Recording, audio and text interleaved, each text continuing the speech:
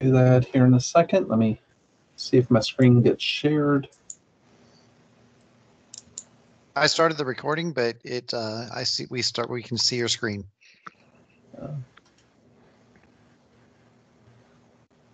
Go ahead and share my screen.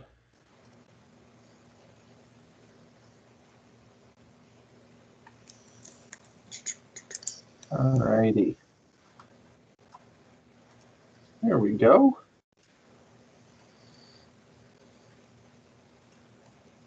We should be good to go now. I'm hoping. All right. Hello, everybody. My name is Glenn Goldberg. I am from Sense Corp here in St. Louis, Missouri, for those of you that are from out of town.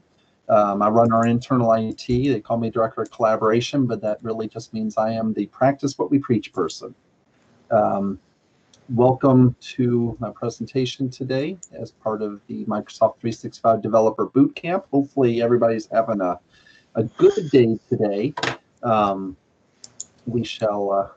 see if it continues here, right? So by all means, if you have questions as I present today, make sure you and our moderator will call you out on that, or just shout out. It's a small enough group here that feel free to ask your questions as we go along. We're all family in this virtual world we're in, so by all means. Anyway, today what we're going to be doing is we are going to be talking about a case study walkthrough. This is about a solution that was recently built in our organization using the Power Platform in its entirety, rapidly built, but it really came out of the need to provide a solution for creating a contest, a photo submission contest, and making available to all their employees to be able to upload photos during the Halloween time and be able to vote on them and all those neat things. And I'm appreciative that y'all wanted to go through it, see how we built it, talk about some of the pros and cons of the environment and where we would have taken it next. But let me talk a little bit about kind of the scope of it, and then I'll take you in and show it all to you live, because it's actually an ongoing contest as we speak. So in the next 40 minutes or so, we're going to talk about this particular project. We're going to talk about the goals of what we set out to accomplish, what were some of the main requirements. I think you'll find that they're pretty generic to most of your organizations. We'll talk about our solution architecture, and then I'm going to take you in for a nice live demo of the environment and take you into the code and things like that. So real briefly here, let me explain a little bit about what we were trying to accomplish and how we did so. So our goal was to create a photo contest submission solution and provide ability for people to rate those submissions. So if you can imagine your own organization, maybe it's a photo uploader, if you will, that's available to the masses, and then people can say, hey, I like it or not, right? Very socially modern type of environment. We did have some requirements and constraints, though. One, it had to be easily accessible from both desktop and mobile devices. They really wanted it to be platform agnostic. They wanted the ability to rate all of the submissions. So in our case, it was a Halloween photo contest. They were able to submit photos of themselves or their family in cool costumes as we tried to build more of a culture in this pandemic time. We had the ability for people to record videos where they could submit scary Halloween laughs, things like that. So it was a lot of fun. Building part of the fun side of any organization and engaging people is something we're all looking to do. And this is just an easy way to do it. In addition to submitting things easily enough, and whether you're on a cell phone or on your laptop, we more importantly had to provide the ability for people to rate those solutions. And that's kind of a little bit of a rabbit hole. So you had to make sure that people could vote on any submission, but you also had to make sure that they could change their votes as more submissions were made, because it was kind of a rolling submission period. Then we had to make sure people couldn't have more than one vote at any one time for any one submission. So we had a few constraints there. We had to categorize everything. We had to also make it available for a certain time period for uploading your photos and submitting stuff to your organization, as well as opening up the voting for a period of time as well. And of course, like most organizations, we had to leverage our licensed platforms as much as possible. And our hardcore application development team wouldn't be available in the time frame we had. And by the way, our time frame was 48 hours from request to test of deployment. So it was a very rapid turnaround type of environment here. And so we had to come up with a way of getting this done quickly and yet doing it in a way that was reliable and trustworthy and fun, to be honest, for people. So let me talk a little bit about how we designed the system, and then we'll go in and I'll do a full demo walkthrough of all the code. First of all, any questions so far from anyone? Okay, good. So the environment itself, in our world, we're an Office 365 company. We have E3 licenses. For those that means something. But having that Microsoft platform, we looked at the tools we had available. And originally, we were going to do something that was going to be this nice little Power App solution, because that provided the ability to upload the images and things we needed. We needed a data repository that was going to be built on SharePoint. And eventually, though, we kind of changed the solution architecture a little bit to leverage some of the most recent things from Microsoft and the 365 platform. And one of those big paradigm shifts was we leveraged the Microsoft Forms platform instead of Power Apps. And here's why. Forms in just the past couple months, we'll say maybe even less than that, added new capability that had been in their roadmap for a long time that allowed you to do uploading into a form of attachments. Believe it or not, that with having that as a required field was not a capability of that platform initially. You had to go to Power Apps anytime you wanted to create an uploader of any sort. We really like this because, one, Microsoft Forms in and of themselves are very responsive in nature. So they will resize to a cell phone and make it nice and readable just as easy as they would on a high-res laptop or desktop machine.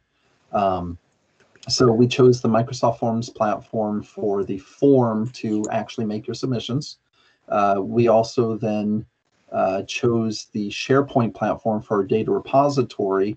We toyed around with the idea of building out a whole database in SQL Server with the documents and metadata, and then a separate table for the voting, tracking, things like that. But the problem with that was it required premium licensing in order to be able to push and pull the data from SQL Server. And if you're not a large enterprise company, you probably don't have that licensing easily accessible. So we chose SharePoint for the scope of what we needed, figuring we'd have about 50 submissions. It wasn't a big deal.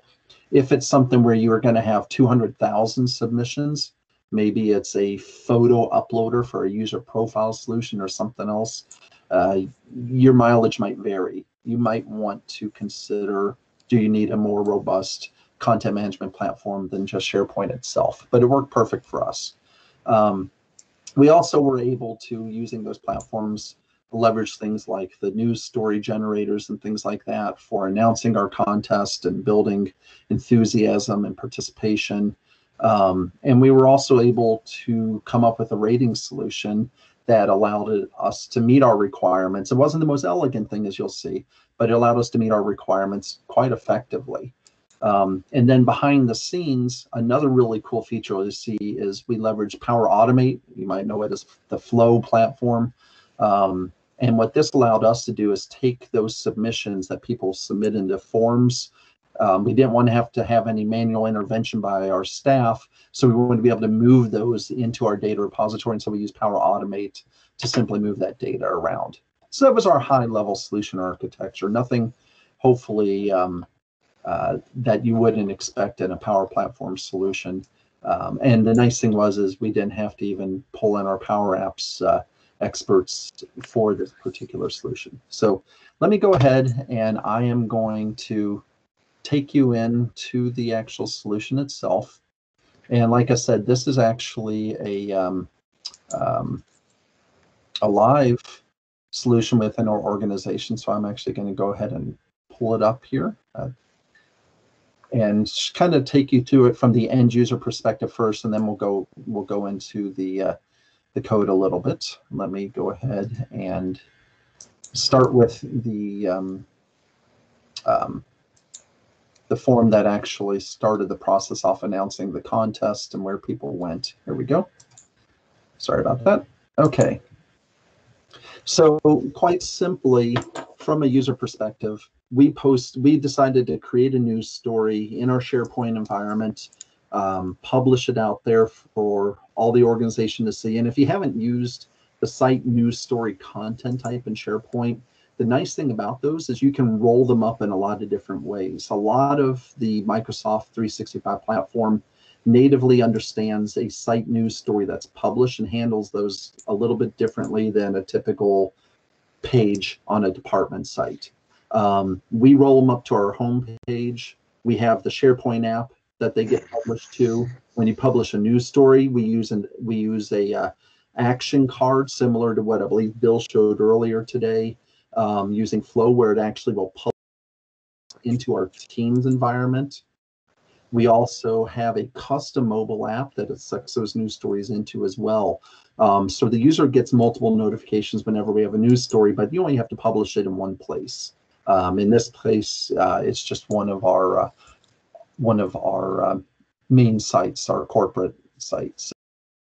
It announced the costume contest, and within it, we had a link simply to be able to go to a form and upload your submission. Nothing that our administrative team or front desk help couldn't help put this together, and they did. So all the people had to do was to click on the link to the form itself, and they were taken to an upload location. I will mention this, at one point, the forms platform, when you create a submission form, does allow you to embed it in a SharePoint page. But ironically, when you're dealing with uploading of files, it was better to have it be full page in its own. If you're pulling up on a cell phone, it just laid itself out funny on the page if you try to embed it within the SharePoint page itself. If it was just a regular submission form, that'd be different. But as you'll see with the photos, we wanted to have the full screen experience in that responsive design of using the form. So people are able to come in, they click on the link, and sure enough, simple enough form. What's the question? Okay. You click on the link and you got the form. We also were able to send out the link directly to this form for those that weren't on our internal site. Maybe they were at a client site and they didn't have access to our internet, so they could get directly out here. One of the nice things about the forms environment is, of course, its availability and outside the organization, and the fact that it is very mobile ready. It'll render nicely on full screen. It'll shrink down if you're on a little cell phone. It's completely responsive. I could have created this entire form in Power Apps, and that would have been perfectly acceptable as well. However, Power Apps, if you want it to be responsive today, you have to code in all of that responsiveness. And so I didn't really have the time to go in and want to have to debug all that. And honestly, the only other reason I would have considered Power Apps is until recently, our question here on uploading an actual video or a photo was not allowable in Forms, but now it is. So I really wanted to test out this new feature. So quite simply, it's a form with required fields. If you wanted to actually create the form, I don't know how familiar you are with forms or not. They have a nice little, allows you to go in and you can define the type of fields you want. The new field, the upload a photo or video field, is out there. It's actually listed in the ellipses as file upload, so you can actually add multiple questions out there if you wanted, in order to be able to upload multiple items if you want to. But it also had the perfect amount of configuration for us, because we only wanted people to upload videos, images, and audio, and those were all supported. So we're able to come in and say, don't allow PDF or documents, because that made no sense in our contest. We also could limit the number of files, and we could even put down a file size limit. Last thing I wanted is for someone to come in with a 2 gig file of them laughing and a nice Halloween laugh. So it allowed us to put some constraints on it, which is exactly what we needed. I could have coded those constraints into Power Apps, that is true. But again, limited resources, limited time, and this met our requirements. And in fact, it went above and beyond what we originally planned. So that was the big one. The other ones are just basic survey fields: enter a caption, enter a type. Nothing really exciting there. If you're not familiar with forms, when you actually submit a form, what happens is it gets buried within the back end of that form into a response area that's not accessible to the users at all. So in this case, our contest had 41 submissions. And yes, we could have had our administrator come in here and looked at every single submission, pulled them out and moved them somewhere where they could have all voted and done all this manual work, but we didn't want to do any of that. So instead, we used our workflow engine to automate that whole process of getting it somewhere accessible to everybody. Let me go back for a second here to the actual form. And so in this case, I could have submitted a form, said best costume. One of the cool things about this new control in forms is also that it is device ready, meaning if you're on a desktop machine, a Windows or a Mac, and you access it, it's going to pull up your File Explorer, a typical open and select dialog window where you could have picked whatever your image was, and it'll go ahead and load it into the form for you. However, if I had done that exact same thing, I wish I had the screenshot in front of me, from my cell phone, you get an entirely different experience. You get the native cell phone experience where it says, do you want to take the picture or video, or do you want to pick one from your photo repository on your cell phone? So this was great because our users could easily hold up a cell phone to their face, do a self-recording, and then upload it right from there into the form itself. Other than that, the experience was identical. The only difference being, of course, as you shrink down, their form might have been laid out a little different because, as I mentioned, it was nice and responsive in nature. See how the form just shrunk down in the middle there? So this is what it would have looked like on the cell phone. The only difference being when you click upload, it would have given you the option to take your own picture. Pretty cool. So anyway, they fill it out, they hit submit. What happens next? I mentioned that we use the Power Automate platform to try and take care of all the manual stuff we would have done. And our focus on that is primarily around getting that submission that's buried in the form itself into its own kind of proprietary repository out somewhere where we could manipulate them, where we could vote on them and so forth. So we had some code out here. I'm going to go ahead and pull it up. And I think I will also zoom in a little because that's really tiny, I just realized.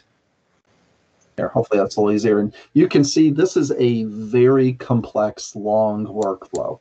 The platform natively talks to forms. Power Automate natively has the ability now to shuffle files around if you just know the right actions to take. So in this particular case, we have an action trigger for when a new response is submitted to our form, which was our photo contest. And then basically what happens is we go through, and in this case, it's in the apply for each loop, but we limited it to only one photo submission. We probably could have even gotten rid of this loop altogether. But the fact is initially we thought they could submit multiple times. So we left it in place. What happens here in our workflow is only a couple things. We get the response that they submitted. through the forms, and that response is going to give you the list of all of the one or more responses you would have. And then if you haven't used the compose field before, it's one of the most useful things out there. What this allows you to do is to take any field that is part of the scope of your workflow and convert it to something else. Here I'm using it to basically take the photo field that's buried in the body of that particular form that was submitted and pull it out so I can reference it really easy. And at first, what I ended up with is a whole bunch of JSON, a whole bunch of really ugly XML-like code that I would have had to manually parse through. But fortunately, Power Automate also gives us this parse JSON command. And so the parse JSON command allowed me to take the output from my submission, and what I can do is define a schema for it. And I can come in here and say, oh, okay, this is what I'm going to get. I'm going to get an array of objects. I'm going to have the link. I'm going to have the status. I'm going to have all this information. And what it will do is pull them out one by one so you can access them. Now, the trick here is generating the schema. But fortunately, we have another thing here. We have this generate from sample, and this allows us to automatically generate that schema from output from a previous command. So how do I get that? Let me step out of the workflow for a second and go into an actual run, and I think this will become a little more obvious to you. So I just went in here to the same workflow, but I went into an actual runtime review of it. And I can see here when, here's my response that was submitted. Really, it's just the name of the form. When I go in here, I only had one attachment, so it's only going to go through once. I can now get all the detail of it in the response details, but you'll notice here there's this body out here that's returned as part of that getting in my response details. So what I do is I come in here, I take the field for the photo, and then it will actually output for you the actual data you get back, and you can copy and paste this right back into the code. So I can come in here, take this code, do a copy on it. Now let me go back to my flow and edit it. If I go to my generates, let me go ahead and pull it up here. Sometimes when you share video, it goes a tad bit slow. There we go. Now, back in my parse statement here where I needed the schema, it said generate from sample. I can come in here and I can actually paste that result that I got earlier, which was the name, the link, the ID, all those things that were out there. And when I hit done, it now generated that schema for me. So you don't have to know JSON and schema design to be able to generate these in Power Automate. That's a great feature. Now I have those fields, and what the value of this is now I can reference all of these individually. I couldn't do that till I parsed them from the result set. So now all I simply had to do was go in to the particular response. I had all the values here, like ID and so forth, available as values I could enter. And then I'm able to go ahead and create the file that I want. Now, here's a lesson learned. When I actually ran the submission, what happens is Forms automatically takes those image attachments, and it doesn't actually store them with the metadata in the form submission. It stores them in the account that's used to run that form itself. So in this case, we had a service account. In our world, it was called SC Service, but it could have been G Goldberg. It could have been, company ABC service account. That's the one I ran it under. And what it does is all those images actually get thrown into a folder in its OneDrive. which was great because now I had somewhere I could actually take that hidden file and actually pull it out and put it where people could vote on it. So this took a little bit, though, for me to realize where the files were being stored. But in this particular case, I was actually creating the flow as a service account. You could have changed ownership later in production to do the same thing. I think in an earlier session, we talked a little bit about service accounts. Anyway, so it turns out that in this person's OneDrive is where all those files got stored. Well, I didn't want them there. I needed them more accessible. So what I did was I got the file based on its ID. Then originally, Flow actually gives, or Power Automate gives you a move file option, but that kept failing on me. Not 100% sure why. I think it was more of a bug in the system. But what I found was I actually had to create the file new in the new location, which is this URL you see here, with the file name that came from a parse statement, as well as the file content that I just pulled out. And then I had to update the file properties afterward in order to be able to get the caption and things from the form itself. I tried to do it all in one step and it didn't work. So it required me to create the file, update the file's metadata, and then the last step was delete the original file that was in that person's OneDrive. So that was a little bit of a hack. Not really a hack. It's just the process and the way it worked. So what ends up happening is when somebody submits a form, the metadata from questions 1 and 3 and an ID pointer to the photo or a URL are stored within the form engine itself, but the file itself is actually stored out in OneDrive.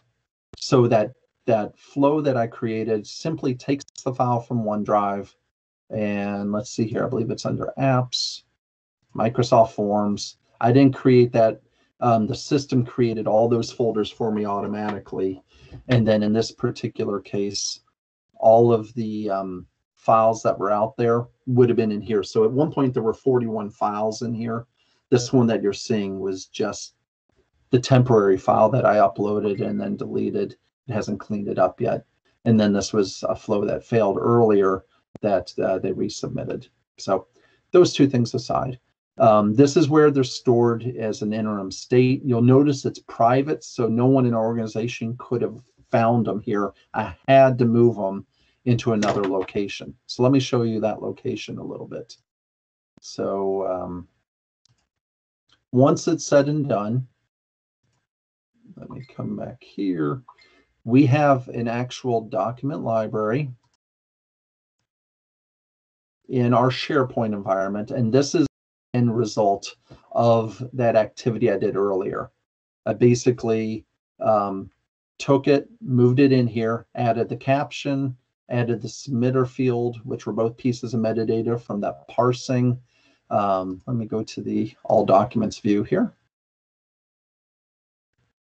And the name itself that the system generated, which is a lesson learned. I would actually rename it when you go into this field into something more meaningful than the one that the form that you used to submit did. But I liked the fact it had the timestamp in it, or it was unique. So I left that alone. None of our users see this field.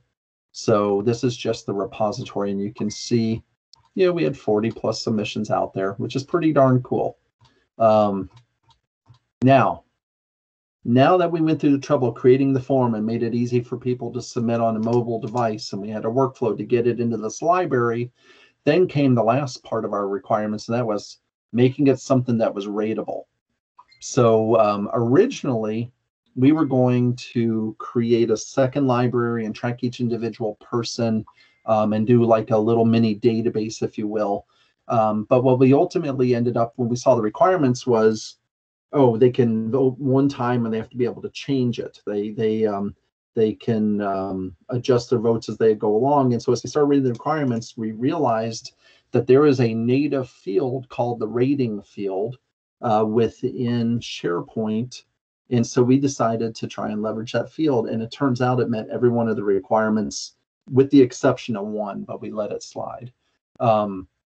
If you haven't ever seen the rating field, it is native in traditional SharePoint through SharePoint 2019 on-prem.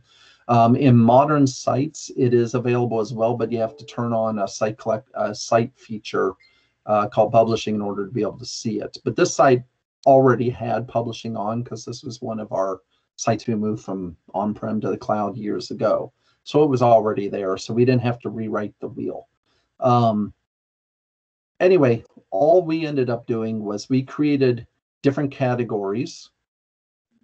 So you can see best costume, best everything else.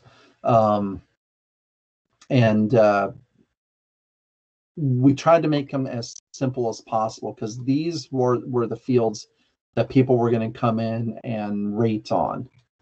However, we also realized that people don't really like going into a lot of different lists, and we didn't want them to have to worry about changing their view, because, you know, you got to treat end users as simplistic as possible from a UI perspective.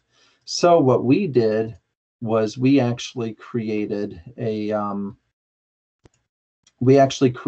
page that put each of those custom views on it and allowed us to flip through them. So let me go to that page. So eventually we took away that news story that said upload your photos and replaced it with this photo right here, which said click here to vote. People came in, and what we did was we created a SharePoint set of pages, 3 pages, each with a button on them that allowed you to simply go between categories. Because this is a web page itself, you don't have the clutter of, you know, changing views and having to worry about people trying to create new items. The only reason you see these up here is because I'm the owner and I have permissions. So for them, it's a very basic page, and they could simply click on whichever category they want, and they just go in and they would rate whatever they wanted. And that's all there was to it. So in the end, this worked out for us. We had about, I'd say, you know, anywhere between 10 and 100 votes per item. It's still, this is actually a live contest, so there's still voting and stuff going on. So people are still doing that. The only thing that I didn't like about this solution, where we left it, was you could see as you go along, and it turned out they didn't care. You could see the average score in 1 to 5 stars as you're voting along. So I can kind of track who's leading and who's not. Now, a lot of them all look the same. They all look like 4.5 stars. That was a little bit of an issue. But our summary page allows us to get all the very specific data on those votes, and then we can run that through our administrator at the end to get the true winner to the decimal level. Hold on one second here. I am being paged. Sorry about that. Let's see here. So what we had, if I go back into our library, our administrator has one view that all the regular users don't have access to, and they had a summary view.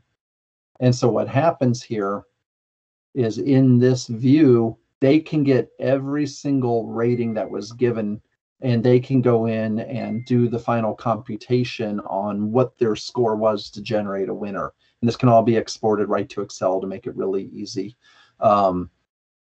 So we have all that raw data on who voted and how they voted if we wanted it. We don't really care about who voted. We care more about what their overall final score is. But that raw data is available, because in the rating view, it kind of looked like they're all tied, even though they aren't really. That was one of our lessons learned, is ideally, had this not been a 2-day effort, it would have been nice to go into Power Apps and generate a new UI for this page, where we could have tied the rating control of Power Apps in here and made a much more intuitive page laid out so it didn't look like a SharePoint list. I probably could have also done it with some of the custom page formatting, where you can go in and you can actually format your list and library view. And I probably could have come in here and added some nice JSON in here that would have made that rating call out better, or maybe even suppress the total number of votes per item if we wanted to. Those are things I just didn't have time for, but you can kind of see where it would go next. But in the end, it met all our needs. Everybody submitted their contest. We had 0 requests for support during the contest itself, which happened over a weekend, Halloween weekend, so that was good. And it actually turned out to be a pretty good solution in the end for what our needs were. With that said, let me go back here. I do have the walkthrough of it all there, including the main steps in my presentation that's available afterwards.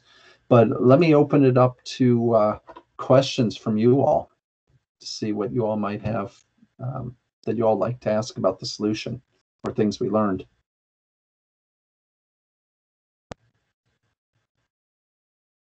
Any questions? Hey, Glenn, this is Ajay. Yeah. So I have a question.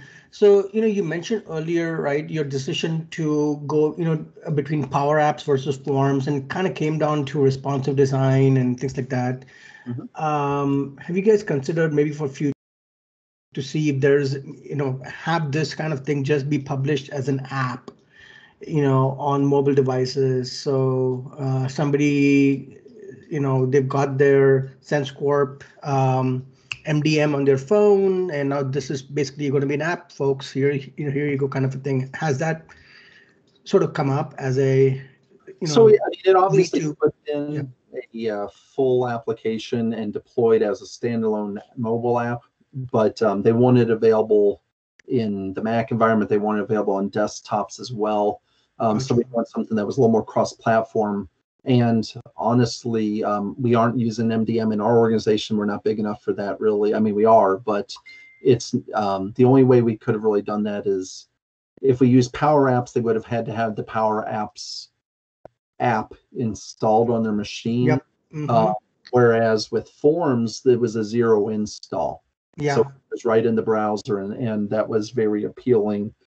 Given the short-term nature of it, they didn't want something where people had to install a whole nother mobile app in order to be able to see it. If we were using Power Apps on our mobile devices everywhere, that would have been a different story. But in both cases, it's ultimately a URL. It's just how the app opens it or the browser opens it. Fair enough. Yeah, I mean, obviously, it could have been a custom solution. The original request was, well, just do it all as one SharePoint list, and people will submit a form in SharePoint, which could have easily been done. And we could have used Power Apps to just customize the submission form. But as soon as they said they wanted it to be able to run on their mobile devices, and if you want to be able to upload a photo, things like that, having it in a list would have started putting us down a path of having to recreate what Forms luckily gave us natively. We were really pleasantly surprised by the upload capability in this 1.0 rollout of it. It worked well, and it gave us the functionality we need. Now, I only wish they could do that with named users, because it doesn't validate user IDs in a field. You can't enter a validated user ID. You can only enter free-form text without going to Power Apps. Had they needed the user ID, like if you could submit on behalf of someone else, then we would have been forced into Power Apps, because Power Apps would have provided us the capability to enter a true people field versus Forms that doesn't provide a people field yet. Yep, true. Yeah. If that ever comes, then our excuses for Power Apps will drop by half, probably. So maybe that's on purpose that they haven't provided that capability yet. Other questions? Let's see here. Really, that was the main part of the presentation. I am happy to take questions here on it. So it's really, up to you all as far as questions. I know we have another session coming up at 3, but I am not going anywhere right now. So if you have a question, by all means.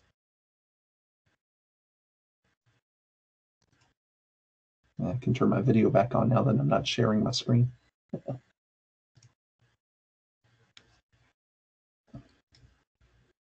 Any questions?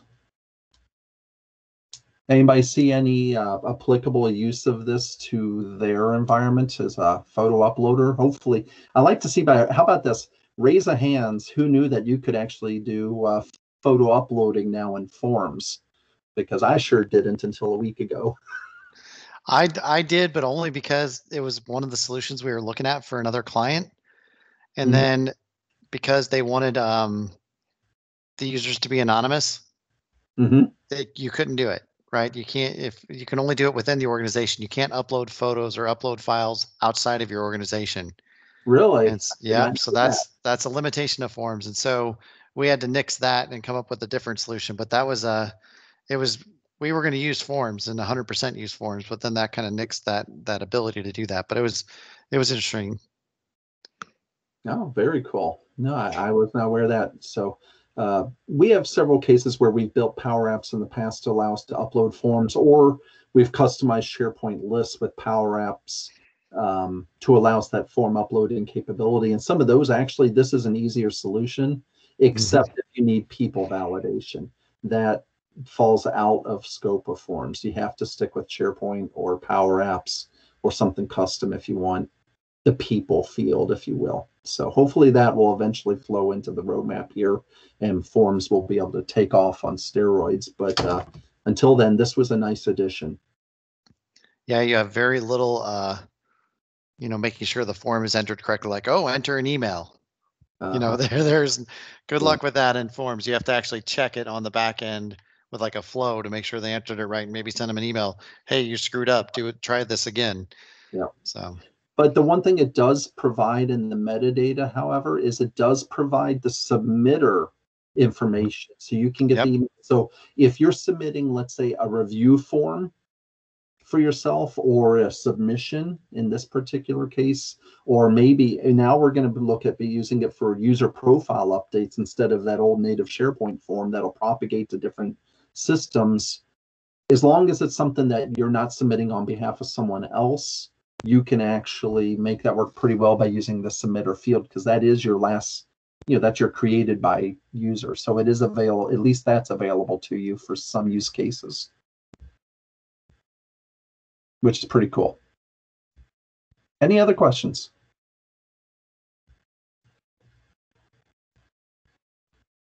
Okay.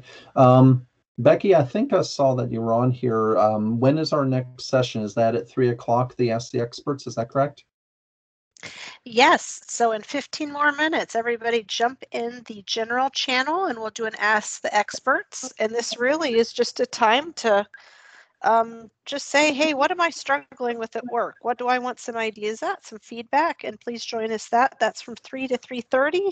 And then starting from at 3:30, then we have a couple, 2 more sessions, one in the Power Apps, Power Platform track, and one in the M365.